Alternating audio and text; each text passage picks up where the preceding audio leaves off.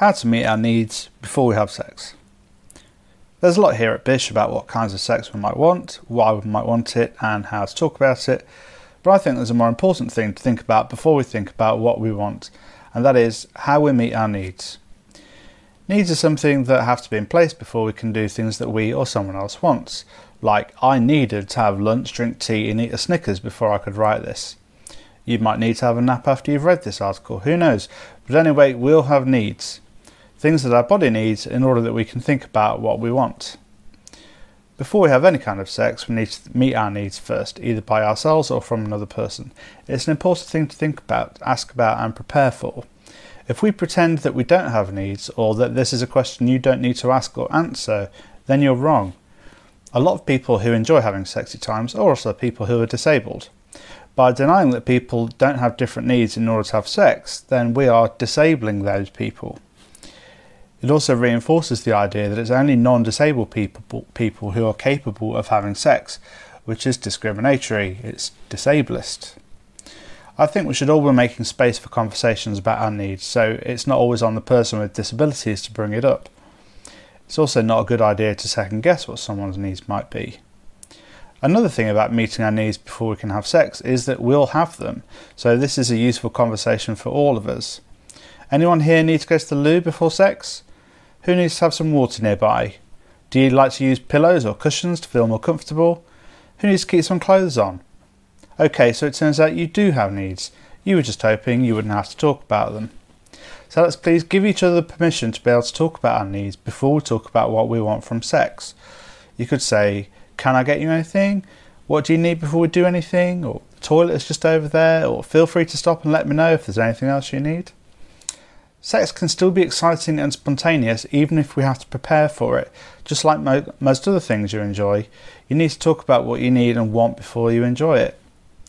I've just come up with a list of the few things below, but there are many things I've left out. This is just to give you an idea of some of the things that people actually need to prepare you for this, and also just to give you an idea. Don't assume what people need and don't guess. You need to find out from each other because all bodies are different. You could talk about these before sexy times commence. You could also chat about your needs during sex, like can we just, or I just need to sit here, or can I have water, I think you're trapping my foot. Or it might be useful to chat about after, like a post-match analysis.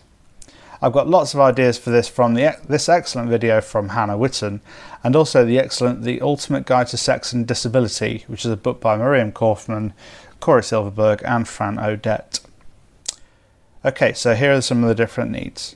Positions. I've written about what is the best sex position for you already, which covers this stuff.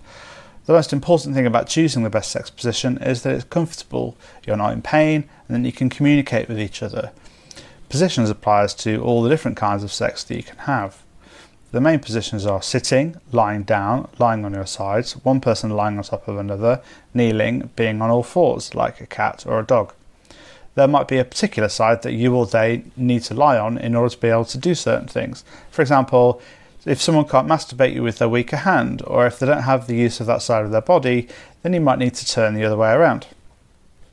Where you do it. Beds are a popular place to have sex, yet there are rarely reviews for mattresses about what it's like to have sex on them as well as sleep on them. By the way, I will accept sponsorship from bed companies at BISH. You might need to have sex on a bed, but others might not find very comfortable, or the type of bed that you use might not be very comfortable, sexy, or might not have the right kinds of functions that you need. Others prefer to have sex sitting down, on chairs or wheelchairs. Others might not need to use any furniture at all. As well as thinking about furniture, different people might need different props like cushions or harnesses to help them get into and out of positions for sexy times. Privacy. Having sex in private is pretty important, I think.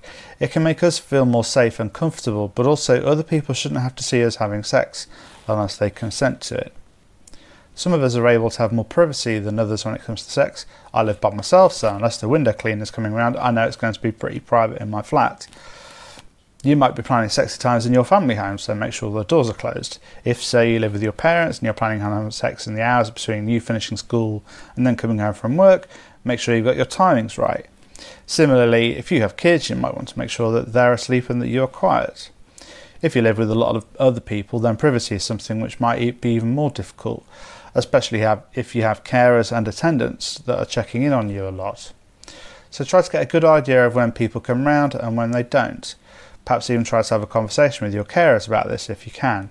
You might also need to have someone around to put you into the position to have sex, either with another person or by yourself. Wearing things. Some people need to keep clothes on during sex, like a top or some underwear. It could be that they feel more comfortable wearing some clothes or underwear that can hold things like pouches or tubes in place. Some folk like to keep their socks or stockings on. Other folks might need to wear a harness or a strap or a brace during sexy times. Stimulation levels. There can be a lot going on for people having sex, and sometimes it can be a bit too much for some people.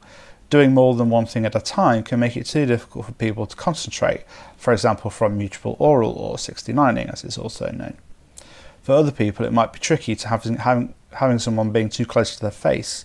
Perhaps when there are too many of our senses being stimulated at the same time, seeing, hearing, touch, taste, smell, it can be overwhelming. So some people need to either slow things right down or talk about doing particular sexual activities that mean they can focus on one thing at a time. It's good to talk about that before it happens. Toileting. A lot of people really need to use the loo before, during and after sexy times. It's a good idea to go to the loo before sex because a lot of people worry that they might wee or poo during sex.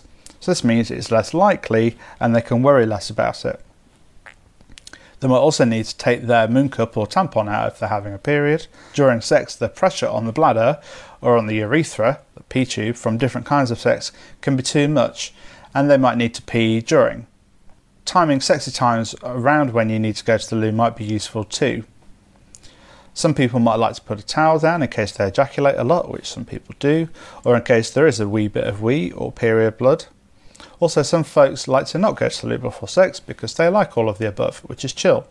A lot of people enjoy having sex in toilets and baths or showers for this reason. What food people eat. Related to the above, people might need to be careful about what they or you eat before sex. If someone has a severe food allergy, they might be allergic to something you've eaten that day.